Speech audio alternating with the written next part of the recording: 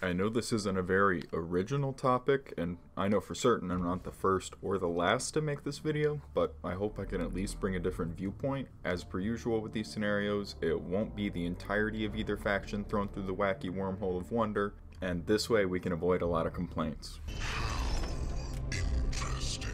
For how the Covenant from Halo end up in 40k, it's going to be the Fleet of Sacred Consecration this time. I'm going to start by giving a little bit of background lore for those unfamiliar with this fleet in particular.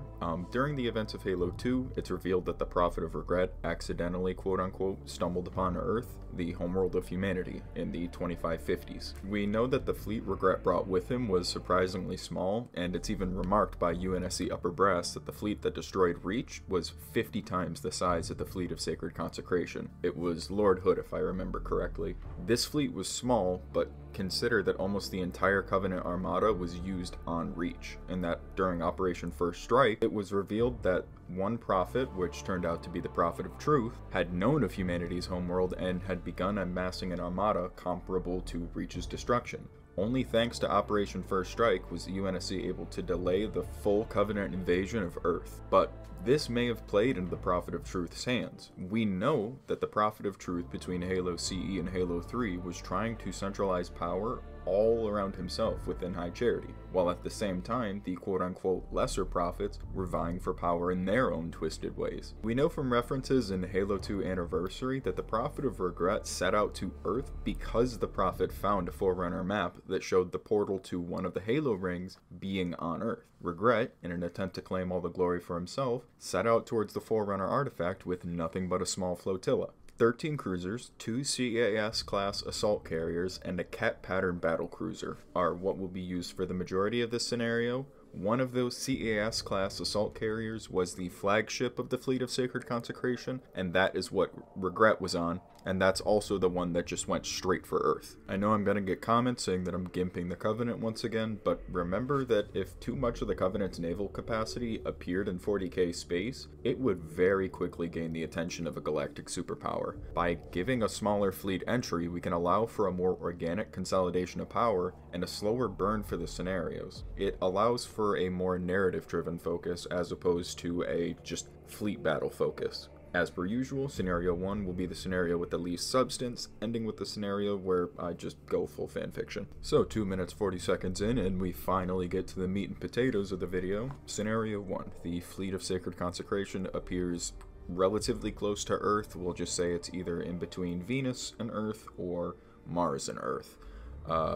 Nearly identical to how it played out during the first mission of Halo 2 actually, the fleet just pops into space very close to Earth. This fleet would be wiped out damn near immediately. As long as Battlefleet Solar is within the sector, I can imagine very heavy losses for the Imperium, but nothing short of a fleet comparable to the one that destroyed Reach could hope to even touch Holy Terra.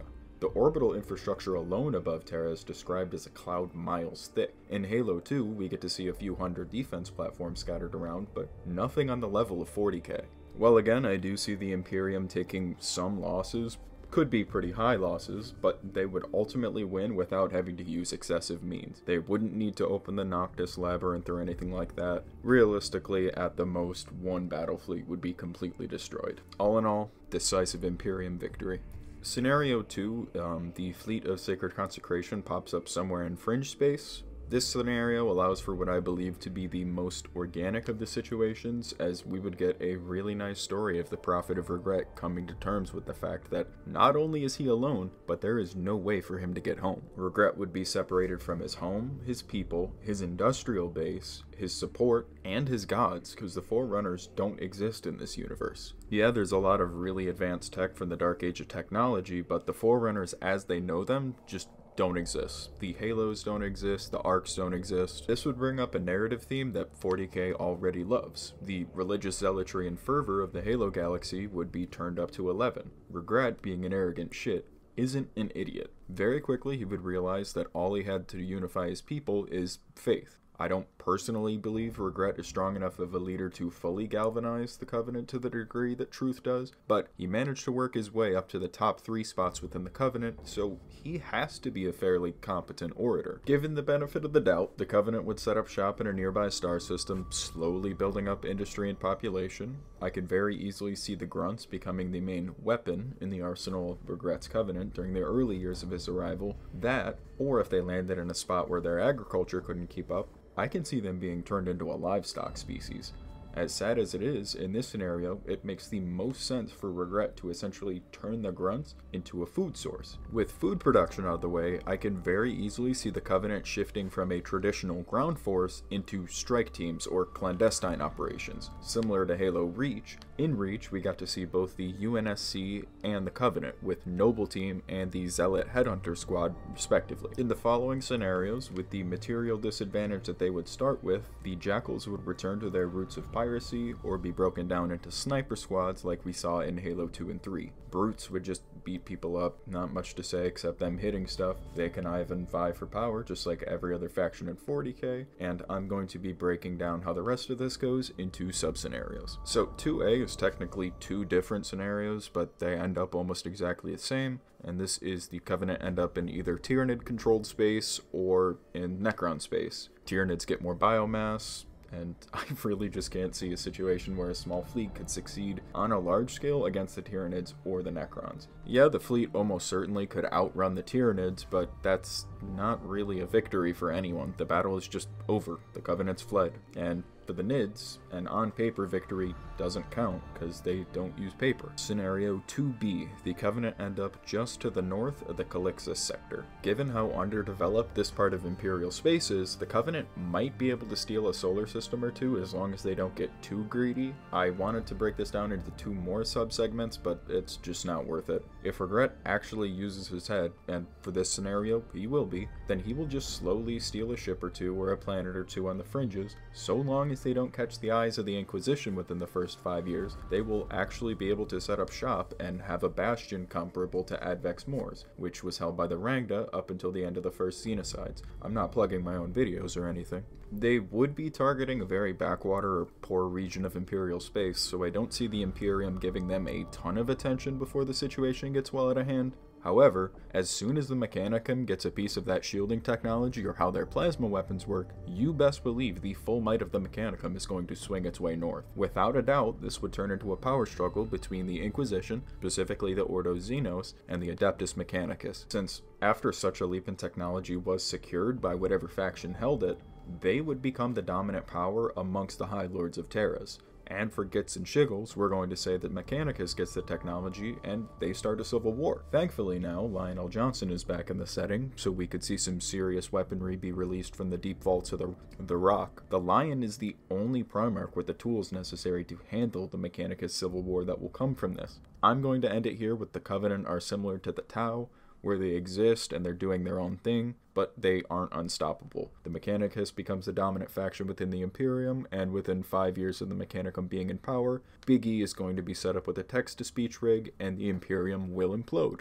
2C. I'll be honest with this one, I wasn't sure how to start it, but I've decided that they are just going to land somewhere near Arthas Malak. It was previously hit by the Tyranids, so it's pretty barren. This would actually be one of the worst possible outcomes for the Covenant, or more specifically the Prophet of Regret, since the Tau would immediately recognize the incursion by an extremely advanced empire, and a vast majority of their forces would focus on the Fleet of Sacred Consecration. The Jackal pirate raids would not be nearly as effective as they would be against the backwater of the Imperium, and as well, the response time for a serious fleet action would be significantly less. The Imperium is damn effective, but they have such large cogs in their bureaucratic machines as compared to the relatively small Tau Empire. Very quickly, running fleet battles occur, and the Tau would actually be able to comprehend a lot more of the Forerunner tech than the Covenants themselves do. If the Tau were able to reverse engineer even just the Cat Pattern battlecruiser and implement its shielding and propulsion, they would immediately be a major issue for the setting. This might also be the reality check that the Tau needs, that the galaxy really does not care about them and doesn't care how new they are to this whole empire building thing. Everybody needs to eat, and everybody is trying to climb the same billion-year-old corpse pile. For the sake of the narrative of this situation, this is the wake-up call that the Tau need, and they would start planning a serious thrust into either Eldari or Imperial space. If they play it smart, they would avoid the Imperium initially until they had the production capacity to produce battlecruisers and the various classes of carriers on a mass scale.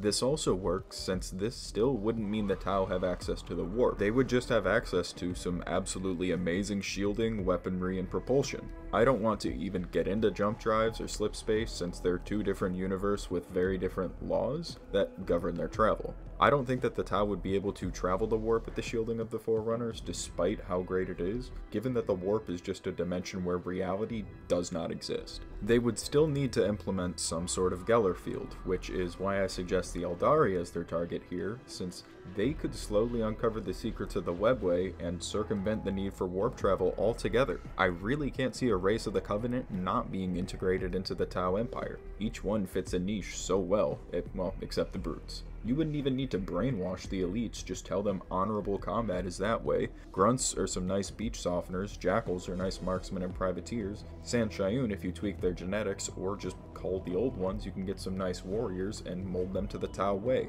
Let Golo worms and engineers go where the technology go, and brutes and drones would be genetically modified or influenced by the ethereals, or just called outright. Simple as that. Tau get a huge tech boost, moving on. 2D, the Fleet of Sacred Consecration ends up somewhere within or just outside the Eye of Terror. I'll just say this out the gate since I'm probably going to get lost in the sauce with this one. Chaos wins 40k if this happens. Vashtor having access to Forerunner tech and actually being able to fully understand that shit would be an instant game over for the setting. If Vashtor doesn't get his hands on it, then I can see the entirety of the fleet falling to the main gods. Grunts are essentially Nurglings or Blue Terrors anyway. Elites would definitely listen to the battle deity, leading them towards honorable combat. Brutes, another side of Khorne, which is just blood and skulls. And then you've got Slaanesh and Tzeentch would go and get the Jackals or the San Shayun. That one is a toss-up since they both swing either way, but both want an edge over their rivals, both want to be super rich, both want to be decadent.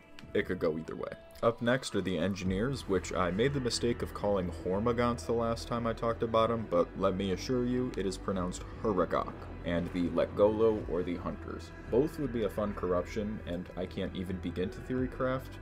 The Hunters, if they were in their soulbound forms, which is how we fight them in the Halo games, or inside the Scarabs, could maybe possibly, through a bit of stretching, fall to Khorne. I don't know what else aside from Tzeentch, which I think is the only option for both species. Then again, I don't know if the Engineers could be corrupted since they're just like horny for broken machines. Which, now that I word it like that, Slaanesh does actually come to mind. So yeah, all of them could fall. Slaanesh could just be all, oh, I'm a broken machine and I need a big strong ball with gangly appendages to come fondle my weak bits. And the Letgolo worms and the Engineers would just fall. The drones, they're probably going to Khorne. I wasn't even sure where to put them because I don't even know if they would have a soul. 2E. The fleet pops out near Trazin's domain of the Solemnus Galleries.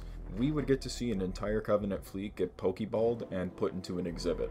It would make for a really cute little crossover if someone attacks Trazin's museum and he just pops out the closest Pokeball, which happens to be the Covenant Fleet of Sacred Consecration. It would be an effective strategy, not on the level of the Emperor of Man and the Noctis Labyrinth, but still pretty effective nonetheless. I doubt he would use them though, since that would be a one-of-a-kind specimen. And lastly, we get the most fun. The Fleet of Sacred Consecration ends up just outside of the galactic core, and there they encounter the Leagues of Votann.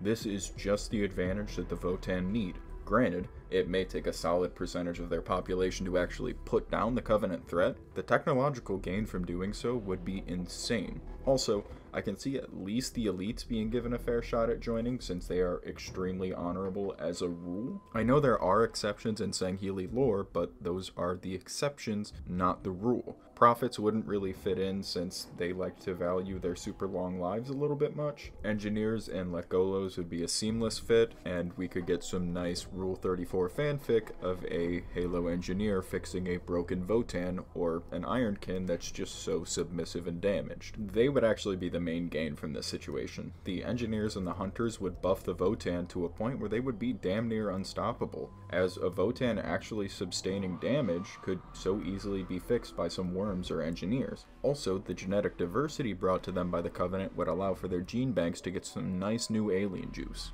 Jackals and brutes I don't see fitting in too well. Maybe a few could escape and become privateers, but again, not really a lot they could do on their own. It would make for a really nice Xeno race, but we have the grunts and the drones. I can sadly see some pirate fleets of Sangheli or jackals taking the grunts for food, or foot soldiers and the drones for the same purpose, but I don't see them serving much else of a purpose to the Votann. Since the leagues already have STCs, they wouldn't really need to farm the grunts for food. They can just shove random shit in and get the equivalent of a nutrient block. Can you imagine the dwarves pulling up on a scarab or a dozen ghosts coming over the hill? That brings back the full 80s Goofy vibe that I really miss in Warhammer, and this could absolutely bring that back. So to sum everything up in order of scenarios, instant death to the Segmentum Solar defenses, or any real core system for that matter, instant death to the Nids, instant death to the Necrons, prolonged stalemate until a major crusade comes along, or the Mechanicus or Inquisition